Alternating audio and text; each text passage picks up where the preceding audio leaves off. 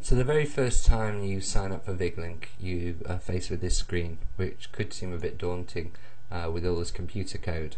Now, what you can do if you're a web designer or you're running a website which wants you to manually install some code, you can insert this, copy it, and paste it before the closing body tag. Now, that might seem a bit technical.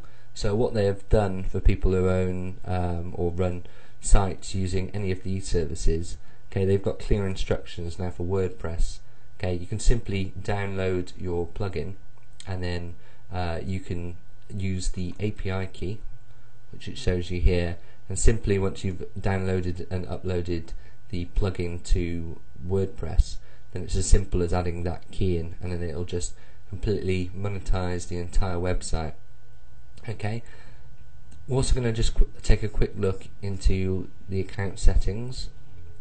Okay, if you're running a website, what you can do is, if there's already eBay and Amazon links that are already there that you're using affiliate programs, you can override them by clicking this button here, so that all your clicks from other people will all go through VigLink. Now that's only if you're running Amazon and eBay programs already. Okay, you can also optimize your website categories so that it'll show more links. Okay, there's also an option called VigLink Insert, which changes some of the words in your blog post, so that if it will come up with say if eBay is written in the blog post, then it'll automatically change it so that someone can go over that and it will turn into a link, and what they'll do is they'll click on it, and then you'll get extra revenue for taking that person to, say, eBay, if you've written about eBay. Okay. The other thing you need to ensure in your account is that you set up your PayPal email correctly to pay you. Okay. So that's about installing and settings. The other thing you need to do is look at the dashboard. So in the dashboard, each time you get a click, it'll come up here and it'll tell you how many monetized clicks that you've had and what the revenue is generated from them. Okay, some clicks from your website might not earn any money, there might not be a program, but the ones that do earn money, it'll come up here and tell you whether you could have earned money and what the revenue also is.